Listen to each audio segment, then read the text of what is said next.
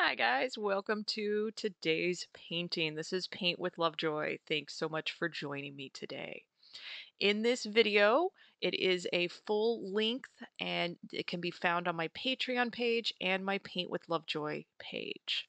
So you're going to get real-time narration and step-by-step guidance with this.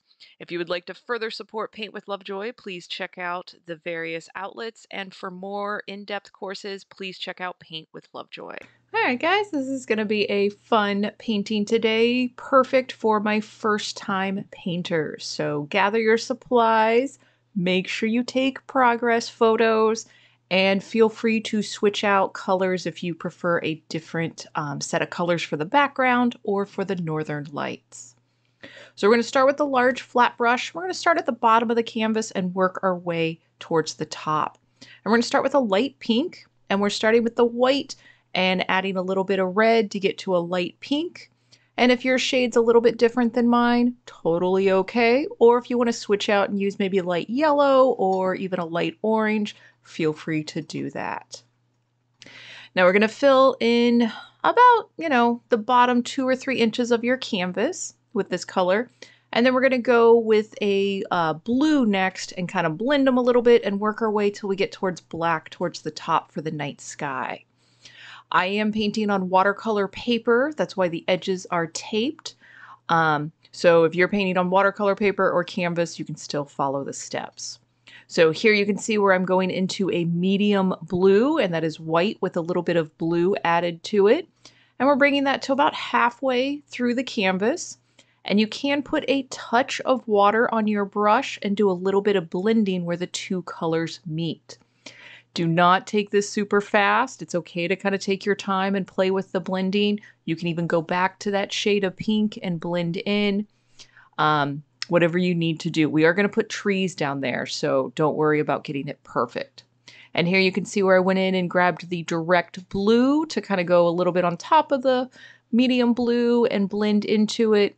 And then we're going to do a blue and black mixture next, and then black. So here's the blue and black mixture. Again, we're just kind of going from that light color, trying to fade all the way into the pure black at the top of the canvas. Now here, as you're doing your blending, you may notice that your darker colors above kind of overpower the colors below it. That's okay. That's just part of you learning how to get comfortable with blending and learning what the colors do when you blend them together. And the darker colors do tend to overpower the lighter colors when you are mixing. And with practice, you will get more comfortable with how to kind of deal with that balance with blending. And if this is your first painting, just embrace it. And everything that you're learning right now, you will be taking into your next painting, and it'll make a little bit more sense. But the important thing is just to kind of have fun. So go back to any area if you want. You can go back to your blue, you can go back to the light pink, and do everything that you want to your background, to your night sky now. Then you're going to take your progress photo, let it fully dry, and then we're going to move into doing the stars. And the stars are a lot of fun. So we're using 2 brushes here. I'm on the middle flat brush, and I'm putting some water on my plate and then adding white pigment to it. And you do want it to be pretty runny, pretty fluid. And we're going to grab the other brush and kind of use it just as basically like a drumstick, a place that we're going to hit the other brush on top of. And with that fluid water, you can see where it just kind of jumps off that little brush and lands as little stars on your canvas, little galaxy stars. So feel free, you can add a little bit more water to your mixture, go back and tap, play with a few different angles. You can do this with yellow paint. You can do this with other colors if you want. If you've got some metallic paint at home, this would be kind of fun. But just kind of play with it. It creates a really cool effect, and it's a really simple application. And this is usually the funnest part of the painting when I teach this as an in-person class. So enjoy and have fun making your galaxy of stars. If you don't want to do this method, you can actually just use your pointy brush and just do a little dots of white for each star. So your call how you want to make your galaxy. So there. Do let this fully dry, and then we're going to move into the northern lights. We're doing white and yellow, and then I'm going to add a touch of blue to make green. So you can actually do these northern lights. I'm going to repeat the same process. You can do this in any color that you want. I'm kind of going for a lime green and was just trying to work with the colors that I still had on my plate. If you have a container of lime green or a light pink or other colors that you want to do, feel free to just kind of play with that and make the colors that you want. And if it takes you a little bit to find that perfect color that you like, that's okay. You are learning as you mix each of your colors each time. So once you have your color of choice, I am using that pointy brush, starting kind of on the right-hand side and just making almost like a snake line, a little wiggle line as it kind of draws itself across the canvas, or as you draw it across the canvas. Then you're going to grab a larger brush, kind of a flat brush helps, and we're going to make this upward brush stroke, this upward movement from that line. And this is the dust or the particles of the northern lights kind of shooting up into the sky. Now you can go back and grab more of the pigment that you made and then place your brush there and then just do your upstroke. If you applied that first line of paint pretty thick, just use what's kind of on there and do an upstroke. This is just kind of fun, does not have to be perfect. Everybody's is going to be a little bit different. And just kind of have fun with yours. Your snake lines for the northern lights can be a little bit different shape than mine. You can have as many or as few as you want on there. You can do all of them in the same color. You can do them in multiple colors like I'll do on the video. This is your painting to just kind of have fun and make your own. Now here you're going to see I just went in, was just kind of smoothing stuff off. But I am going to grab a little bit of white paint and do a few places on this northern light just to kind of give a little bit more definition, a little bit more variety in the shade and the color. So you can see where I'm just kind of putting it sporadically, but doing the same mark making, that same upward brush stroke. Now, if you are finding that you're nervous or that your brush is shaky, remember to just breathe. Exhale as you touch the brush to the canvas, and that will make your process a little bit easier. Be kind to yourself as you are painting, especially for my first-time painters. The only way to fail at painting is to not paint at all. So the fact that you're going through this process, you are already successful. And painting's not about being perfect or photorealistic, but just kind of improving your skills and then taking what you learn from each painting into your next painting. So here we're going to recreate that exact same process, but we're going to use light pink. So again, you can do your color of choice, but our application is going to be the same. So you kind of make your initial line with the pointy brush and then with the flat brush, grabbing more paint of that same color and doing your upward brush strokes.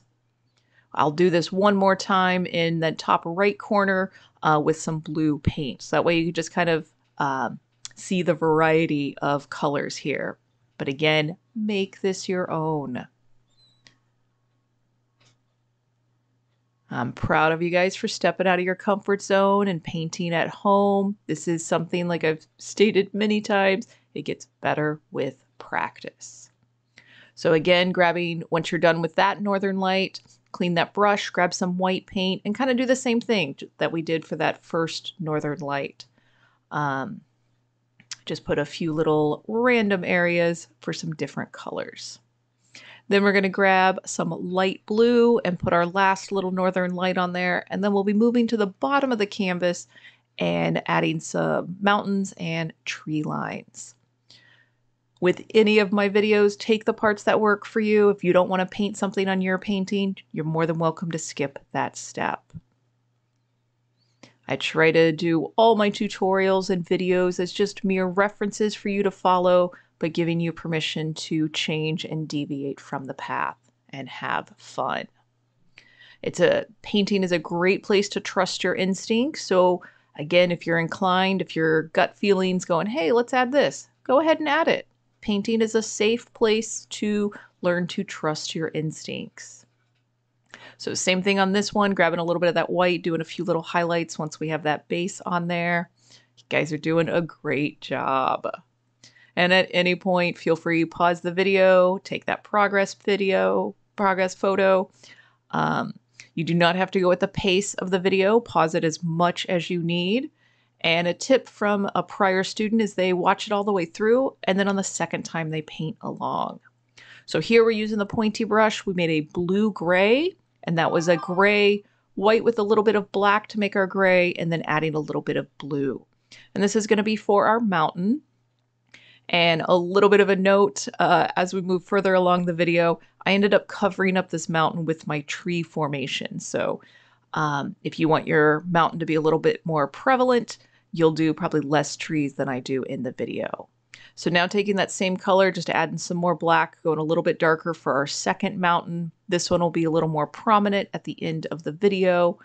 And just making that darker one appear a little bit closer than the mountain behind it. So another place, pause that video, take a progress photo. We're going to move into black paint and pointy brush. We're going to put our trees on here.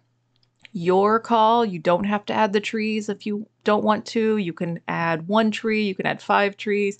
You can do whatever you want to the silhouette landscape for yours. So with this one, I'm basically doing the tree trunks first, putting little lines in there. And then we're going to add the foliage starting at the top and working our way towards the bottom of the tree trunks. Again, add as many or as few trees as you want in your painting. So when you're adding your foliage, I like to start at the top and almost kind of make a little triangle, little point, and then imagine that as we go down the tree trunk, the branches get wider and longer and filling up that space. And literally all I'm doing, I am using that middle flat brush. I'm holding that brush kind of perpendicular to the canvas and literally just kind of tapping it on there. It creates a very nice texture, and it's a good way to kind of quickly approach foliage, not have to do every single branch, every single leaf on the tree. But when we look at this from a distance, you go, oh, yep, that's a forest line. Those are trees. So a lot of things in painting are relatively simple. We don't need to overcomplicate them. And as humans, we do tend to do that.